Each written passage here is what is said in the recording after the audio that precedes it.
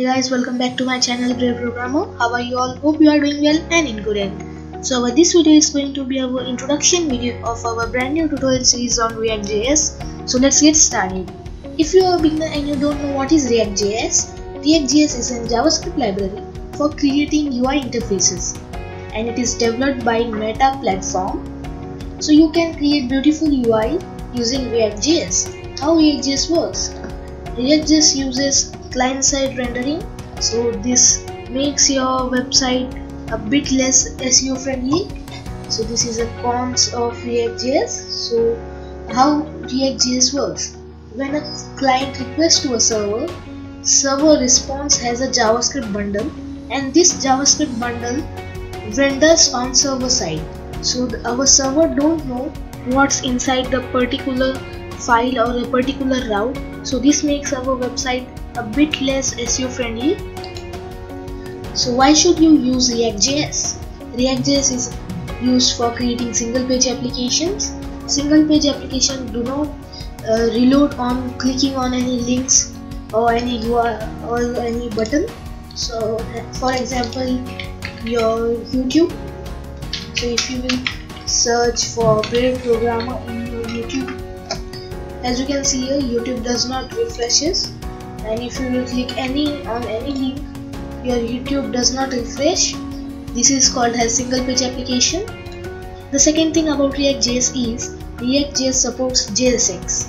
JSX includes HTML in the JavaScript code. It helps us to include our HTML code inside your JavaScript file. You will learn JSX later on this series.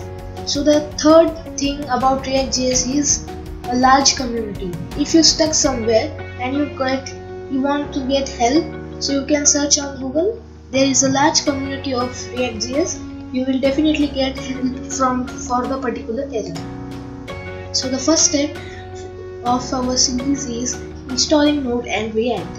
React can be installed via npm, yarn or a cdl. So we are using npm in this series.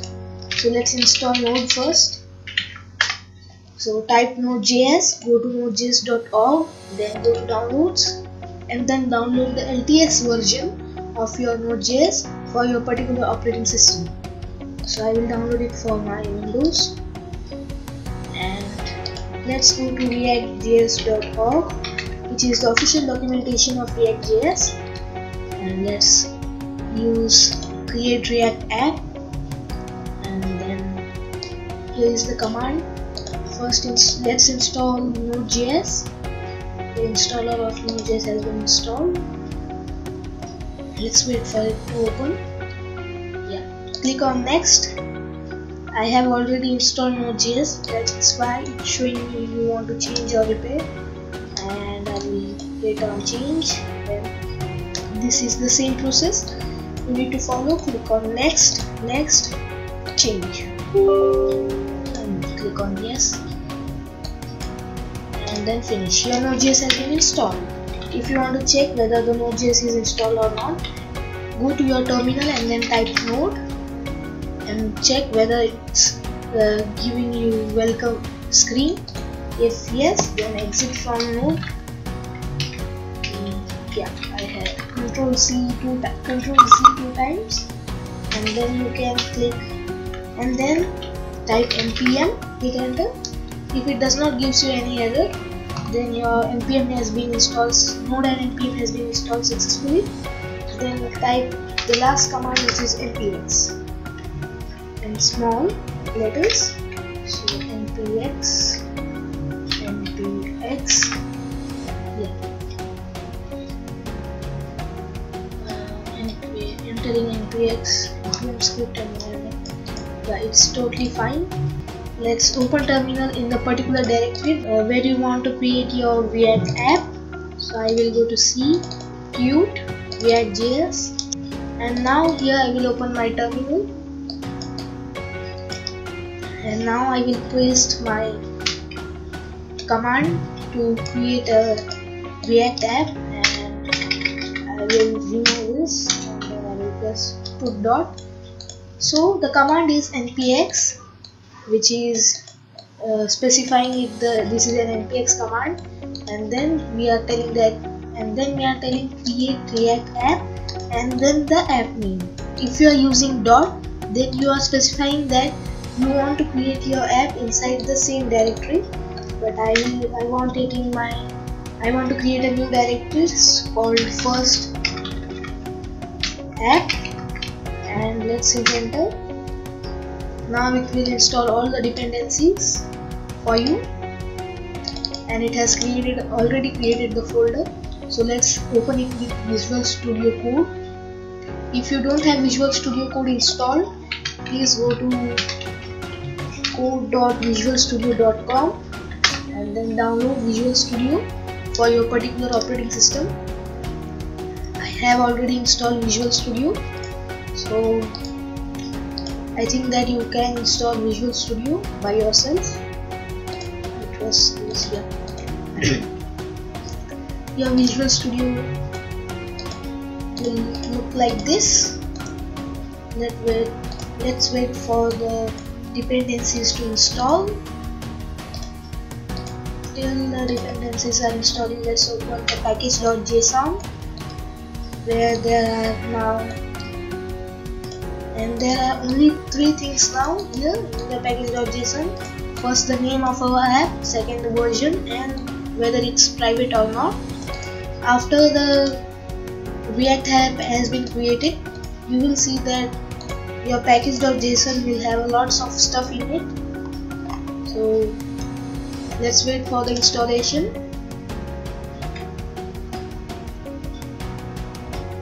And I would tell you one more thing, that React.js supports third-party modules for creating lots of stuff.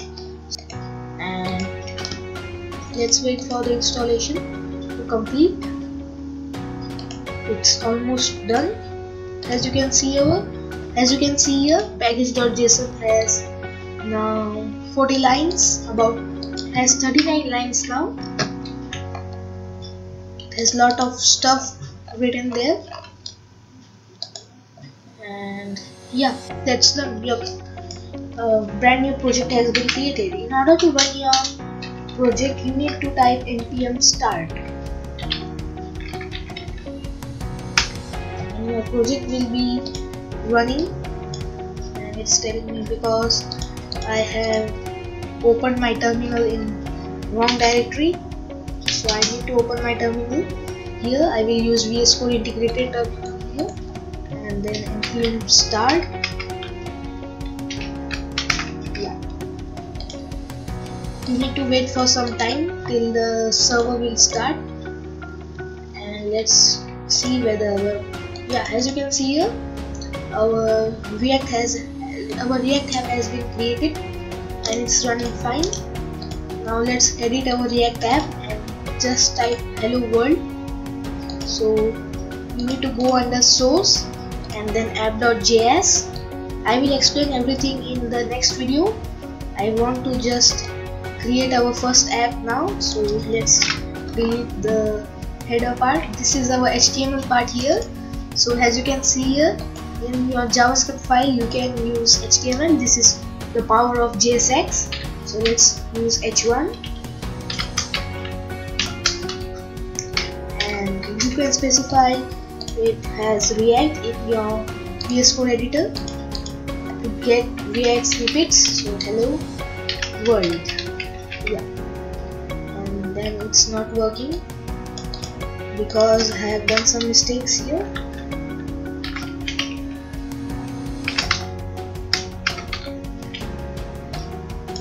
Solve that. I have done some mistakes. Let the code roll. Yeah, I think I have solved the error.